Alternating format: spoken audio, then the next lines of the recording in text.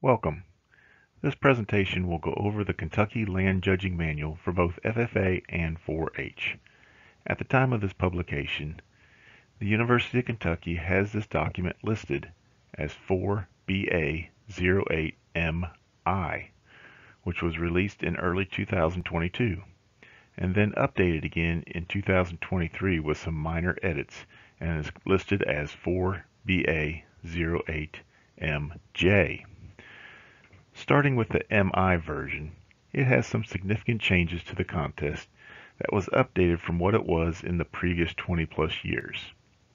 This new manual removed a couple of conservation methods that were considered obsolete in Kentucky and added or updated some conservation methods that are more modern and applicable to today's use, as well as teach nutrient levels in cropland, according to the University of Kentucky's publication AGR1.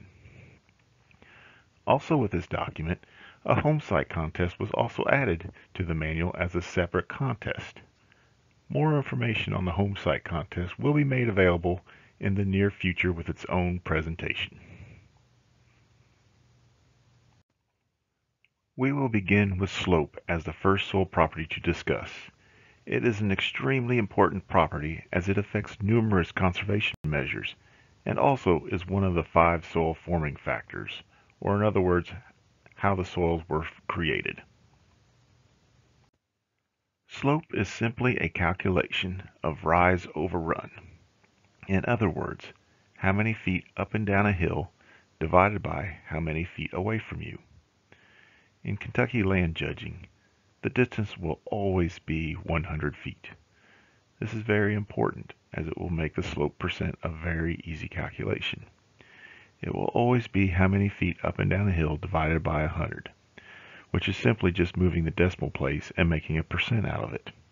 So, a 1-foot rise will be equal to 1% slope. A 5-foot rise will be equal to a 5% slope.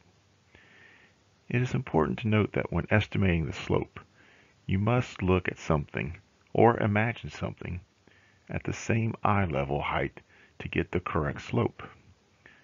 The picture on the screen shows a person measuring a slope using a spot on the tree that is the same height as their eyes. If there is no object, then you must imagine a spot the same level as your eyes are looking to get the correct slope. This is challenging and takes practice to become good at it.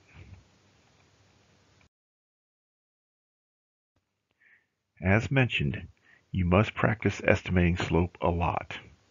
Kentucky Land Judging Contest and the National Land Judging Contest does not allow any slope measuring devices during the contest.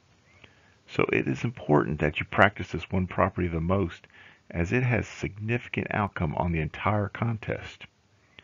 As it was mentioned earlier, this affects several conservation practices as well as the prime determination of land capability class of the soil. Once you get to a B slope, 2 to 6% slopes, you will be checking yes for many conservation methods as we are getting on ground that is sloping and we are needing to reduce the amount of soil erosion by water. When you get to an E slope, 20 to 30% slopes, you must mark yes for proper pasture management. And when you get to an F slope, which is 30 to 50% slopes, then you must mark yes for proper forest management. Remember, A slopes through D slopes, or in other words 0 to 20% slopes, are considered good cropland slopes. 20 to 30% slopes are too steep for cropland and best used as pasture land, and slopes over 30% are best used for forest land.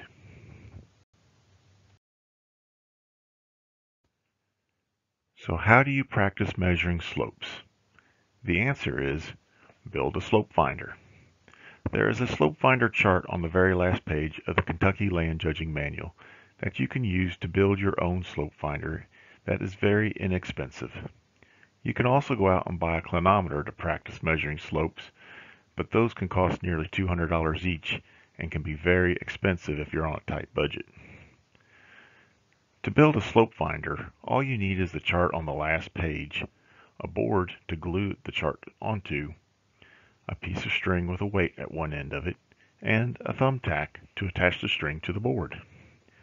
I attached my paper to the back of a clipboard so I can get double use out of it.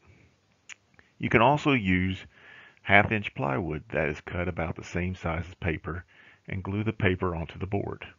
Make sure that the paper is exactly straight with the board, and you can use the top of the board as a sighting line to measure your slope. Otherwise, you will need to add 2 pins to create a sighting line. I also added a large rubber band around my board to hold the string in place when measuring the slope so it doesn't move while I'm reading the slope on the chart. This is completely optional. To use the slope finder, you must measure from 2 objects that are the same height from the ground, that are 100 feet apart. You can practice with your eye height to another object that is also at your eye height. Hold the slope finder and use the top edge to go from one object to the other, allowing the string to dangle straight down. Then tilt your slope finder slightly to the side to keep the string from moving, or release your rubber band so that it can hold it. And finally, read the slope percent line on the chart to get your slope.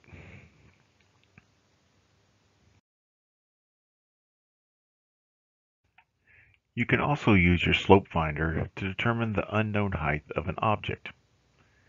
On level ground, stand 100 feet away from the object and aim your slope finder to the top of it. Read what the slope finder says and change that percentage to feet. So in other words, 25% would equal 25-foot tall object. Then you need to add the distance from the ground to your eyes. Add that to the distance of the total height. If your eyes are 5 feet from the ground, then add 5 feet to that 25-foot object, which would give you a final answer of a 30-foot tall object. If you're not on level ground, then you have to measure the top height and measure the bottom of the object to get a bottom height. You take your top height minus your bottom height to get the total height. As you measure downhill from where you're standing, that would be a negative number. As you measure uphill, that would be a positive number. Remember, when subtracting these 2 heights, 2 negatives will equal a positive.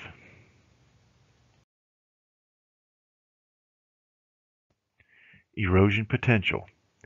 As the name suggests, this is how likely a site is to erode, or the potential to erode. So this is actually looking into the future of what could happen, whereas the other soil property, amount of erosion, is what has already happened and where we currently are with the current topsoil thickness. There are 2 factors that affect erosion potential, slope and soil depth, but severely eroded soil can also be a factor as well. As you know, the steeper the soil is, the less water will infiltrate into the soil, and thus there will be more runoff generated. The greater the runoff there is, the greater potential for erosion. As for soil depth, the more soil you have, the less of an impact there will be from soil eroding away. When the soil has a depth of moderate or shallow, then erosion has a much larger impact on the rooting depth and ability to supply moisture to plants. Removing more soil by erosion is a much larger impact on moderately deep and shallow soils than the soil that is deep. Also, the deeper the soil is, the more water it can hold before becoming saturated and causing runoff. Therefore, A and B slopes with deep or moderately deep soils will be the best situation, and it will have a rating of none to slight. As you go steeper, it becomes more limiting or severe. A C slope, for example, the best you can do is a moderate, and D and E slopes are severe, and an F slope will always be very severe. Landform. Landform is the physical feature of the Earth's surface formed by natural causes. In Kentucky land judging, we will identify one of 5 different landforms. There are floodplains, terrace, upland hillside, upland ridge, and karst. I will now go over each one of these briefly. Starting with upland ridge. This is the uppermost part of the landform, the top of the hill or the highest point. Generally, the slopes are A or B slopes, but we could also see some C slopes in some parts of Kentucky. Upland hillsides. This is the sloping part of the hill. Generally, the slopes are B slope to F slope. This typically has the most limitations due to slope of the ground. Terrace.